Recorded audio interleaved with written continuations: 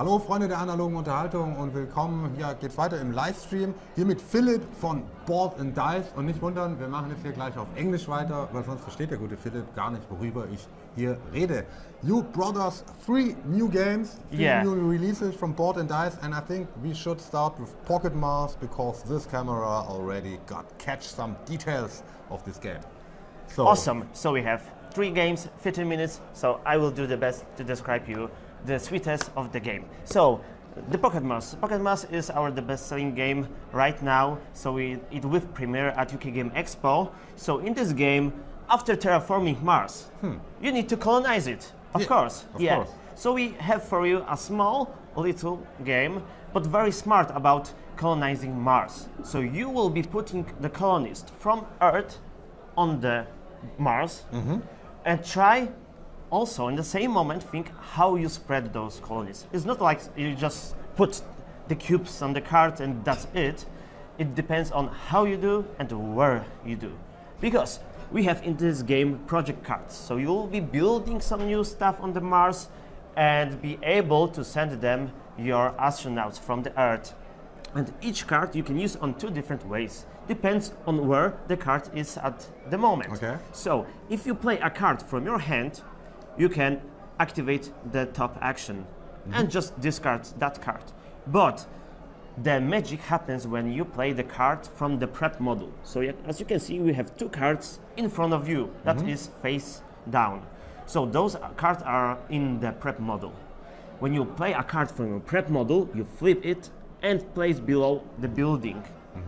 So now it's represent that you build some stuff on the Mars. So now we check the number, and if you beat the previous card, so your score is higher, so you can transport your colonies from your ship to the surface of the Mars for free. Then you can do the bottom action, and what's more, you can do also the building action as well. Okay. And each building have their own unique action. And the key of the game is that you cannot just focus on one building. You need to use all buildings because only that strategy gives you the most points at the end of the game, because depends on where the astronauts are, you score more or less points. Like in this area, every cube is worth 2 points. If you have at least 1 astronaut on each card, you gain 3 points. If you have 4 astronauts in one building, you score 4 points. If you have some astronauts on your ship, you score points. If you have the most energy, you score points. But you can also use energy to activate some cool abilities on cards. And what are the victory conditions? Yeah, the victory conditions is super easy. So the first player who put all his cubes on the Mars trigger the end of the game. So at this moment, we count the points from astronauts on Mars and on your ship and from your energy, and then whoever have the most points win the game. Wins the game. Yeah, exactly. So this is the Pocket Mars 15-minute game after you terraforming Mars. So, ja, also das ist das Spiel, was ihr nach Terraforming Mars spielen solltet. Dann in der Hosentasche, ihr habt den Mars gerade terraformt und jetzt muss der natürlich auch besiedelt werden. Ich will das jetzt nicht alles nochmal zusammenfassen. Pocket Mars, ab 10 Jahren wird es empfohlen für 2 bis 4 Spieler, dauert 15 bis 30 Minuten und ist halt wirklich so ein kleines also ein kleines, großes Spiel in kleiner Shuttle, wollte ich fast sagen.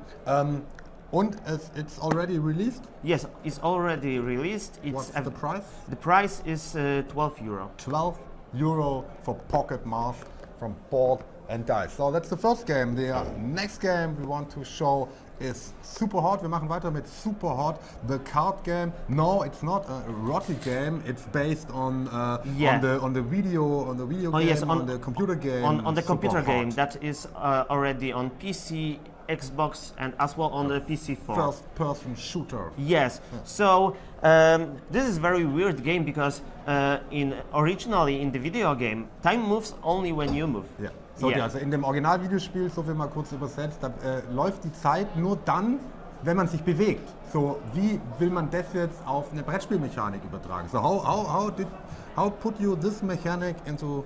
So, if you deeply think about that, it sounds like a board game already, because there's nothing happens on the board until you do something. So. Yeah. Okay. So it was, in the other side, it was super easy for us to represent this in the shape of card game. So in this card game, you also will be managing the time. And sometimes the time will be your advantage, but sometimes it will be your threat. Because you enter the room and you see all those red dudes, some locations and stuff. And you have your cards and try to interact with the line. And you try to punch some guys, you try to dodge some things that will allow you to get more powerful cards. The most tricky and craziest part of this game is how this game works. Because when you think about the deck building games, you think like you spend cards to gain new cards. So you build your deck, and then you are super powerful. In this game, it's a little bit different because when I play my card, for example, I will be interactive with this card. So you ask me, ask me. I ask, what? Yeah. So I will explain you. So you want to, for example, I will use the shotgun. Kill this guy. Because if he stay in the line till the end of the turn, it's not good for me. Yeah, because he will shoot at me. Yeah. So he's you will say, oh, I should fight with him. But I say, no, wait a second. I will use time to get rid of those red dudes from the line. Okay. So I will interact with this card because I know I don't have powerful cards on my hand because it's the beginning of the game. So I will help with time. Okay. So I will spend 4 cards. So I can get these cards to my new card area. Then after that, because I don't have any more cards on my hand, my turn is over. So now we check how many time goes. And the number of cards I used is the time that goes by. Yes. So 1, 2, 3, 4. Then we count from the right to the left 4 spaces. 1, 2, 3, 4. So we count the entry space and this. Yes. So those cards will be discarded. They're gone in never ending time. Because you moved so fast that you just move by them. These guys didn't even notice that we are in the room. Super fast. Dead. Yeah, but what's happened with those cards? Those goes to your discard. Okay. Because they are behind you, you will use them later. To use them against other. Because when your deck will be empty, you create the new one from the discard pile. So you use the time to create your future deck. And what happened with those cards you used? It goes to the obstacle discard. And when the obstacle discard deck will be empty, you will create the new one from those cards. So basically, when you use something against the system will use the same cards against you later in the game. And this is how it goes. Okay. I so understand. Sometimes you will be moving slow because you want to keep some cards on the line very long, because not every card is evil for you. The red dudes are. No, we don't want them.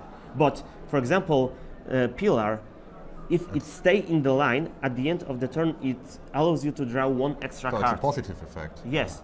So sometimes you want to keep some cards in the line, but in the same moment, you will need to rid of those cards that will create a threat for you. Because when someone will shoot, the bullet goes here. And it's like you see someone shoot in your direction, but the bullets go very slowly into your direction. So you have some time to prepare when the bullets show up. When the bullets will appear suddenly in the line, you can dodge the bullet. But if you allow the bullet to go through the line and go out from the line, it goes straight to your hand. Okay. And it blocks you, because when you refill your hand, you will refill -1 card. And you die when you have 4 bullets on your hand, or you die when there is no bullet in the bullet deck. Because there is so many bullets in the air, you cannot survive. Okay, that's full of flying bullets. Yes, you cannot dodge them. And what's a victory condition of that? So we play. Yeah. So if you be able to win the game, because in this game you will be die very often. This is That's like it's a first-person shooter. I told you. Yeah. So in this game you try to reach the last level. The first level is 1 goal card, and you try to reach this condition. I see. If destroy you 10 other players. Yes, stuff if like you that. if you reach this goal, you progress to the second level. The second level 2 goal cards, and the last level 3 goal cards. Yeah, and if you will be alive, till the end, yeah, you will win the game. And please contact with us, we will give you a discount, because it's not happened a lot. Okay. Yeah, but the game comes with 4 modes. Like, you can play alone, single player game. You can play 2-player in co-op mode. So Okay. 2-player will play against the system. 1 versus 1. So the one will be system itself. Oh, okay. And he will be use cards to activate some cool abilities to manage the line. And the last one is mixed. So 2-player play in co-op versus the 1 player who will perform as a system. Okay, great. That's a SUPERHOT, the card game, already. Eine Frage zum Chat. Ja. Betreffend der des Spielbrettes, was ja kein Brett ist, sondern einfach aus Papier. Ist es so gewollt oder hätte es auch, also es ist eine kleine Schachtel wahrscheinlich. Ist das Yeah. There's one question in the chat because it's just of paper, but you don't need it. Yeah, actually. yeah. It's So just for just for the beginning. To put Yeah. to put the card. Yeah, so you have all those areas marked on this paper mat, and the paper mat goes with the game. Are there some luxury playmates in Yes, we have conception? the looks, the thick playmat, so it's bigger than that. And if you want to be a pro, yeah, you should use the Ja, playmat. also natürlich. Es gibt aber auch richtig, also man braucht es eigentlich nicht. Ja, das ist, dass man halt mal ein Gefühl für kriegt, wo hier welche Karten wo wie hingelegt werden. Wenn man das mal kann, lässt man es entweder weg oder man ist dann so großer Fan, dass man sich dann die richtige Playmate holt. Die gibt es auch, aber die passt halt nicht in die Schachtel hier. What's the price this game? 20 euro. 20 euros for SUPERHOT, the card game. So, but that's not the last game Yeah. you want to show. kurz, ob wir das mit der Kamera Ja, ach so. Yeah. Das ist hier einfach so, ich will mal sagen, wir schieben es einfach. So. Jetzt die Kamera da. Okay. Yeah. So. Ja, so kann ich das glaube ich ganz gut erkennen. So And this is the Networks, a game by former Ferret Games by the great Jill Hova.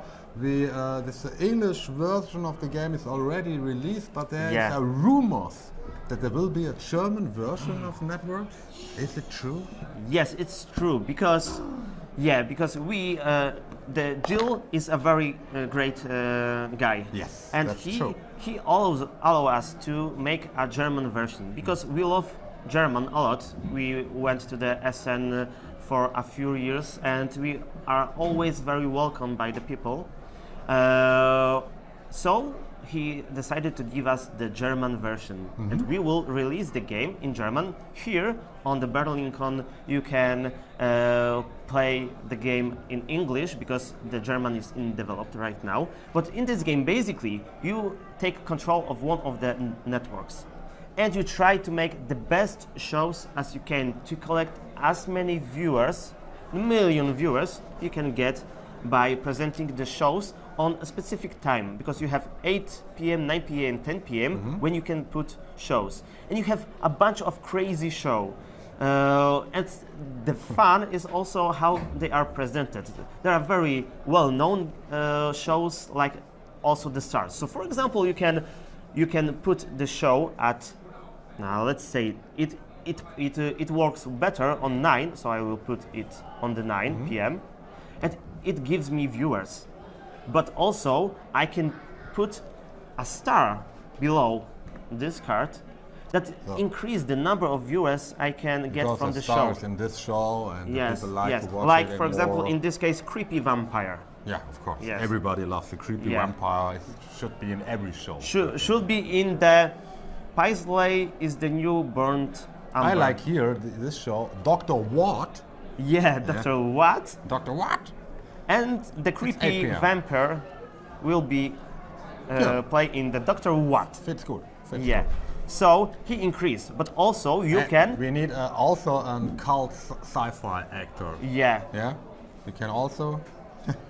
In this It's case, possible? yes, it's possible because here is the limit of what you can put okay. below. So in this case, the star is required to be placed below. But then you can buy an advertisement or place a second star below. So you can mix a lot in the game, and in every game will be very different. The different stars. So also the stars sometimes want to play in a specific show. For example, this star play only with the Star TV show. What but, a diva. Yeah, but if you don't place this star below that show, you need to flip him. So he gives you less viewers.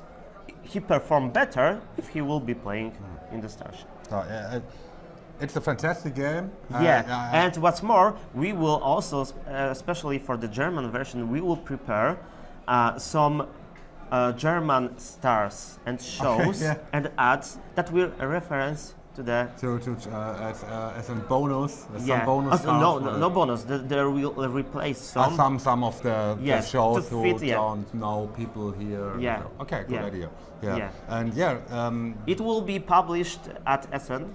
It will be this year. done in Essen, the German version. Yeah. And what's the price? So we still developing the game and sending to production. This all is in front of us. So now I cannot say how many it will cost the German version, but I will follow the information for you when we will have the ready example of the game. Wer mehr darüber wissen möchte, erstmal, der Preis steht noch nicht ganz fest, es wird aber auf jeden Fall die deutsche Version auf der diesjährigen Spiel, also in Essen, dann erhältlich sein. Ja, was ich noch sagen wollte, genau, wer mehr darüber wissen will, Nicknack, unser Gastrezensent Nicknack, hat das Spiel tatsächlich auf unserem Kanal, die englische Version natürlich schon vorgestellt. Also wenn ihr da ein komplettes Video zu The Networks hören, hätte ich fast gesagt, sehen wollt, dann schaut doch einfach mal da in die Rezension von Nicknack rein. I barely understand, but yes. Yes, I said one of our guest reviewers already made a video about the English version, so people in the audience who want to have a complete review. You need to follow and see this review because the game is awesome. It's just awesome. It's a great game. That's true. I think it's the best television game right now on the market. Yeah. So I wish you the best, and I wish it will be a very successful German version. Yeah. So visit us at Essen, and you will get a lot of fun at our booth with all of those games, and even with the new game In Between. Yeah, In Between I saw some spooky Stranger Things game. When you take a photo. Yeah, I took it's a scary picture. I took. So thanks for showing up in our live stream. Thank you to having me here. Thanks for being on our Yes, I'm positively surprised about this event, and we will be back here next year with more people, just because we are only with two of us, so we have no time to just take a break. Yeah, I know the problem. Yeah, and I want to show more games. Yeah, great. Yeah, you will be very welcome next year, but we see us in Essen as well, of course. Will you be at Gen Con? Yeah, we are going at Gen Con. We don't have a booth there, but we will be at Gen Con with the prototype of In Between. So if you will be maybe at Gen Con, see us walking around. Yeah, Hunter and I will go to Gen Con as well. So maybe we can see us there, have a small chat meeting or something like that. Thank you for coming. Some more news?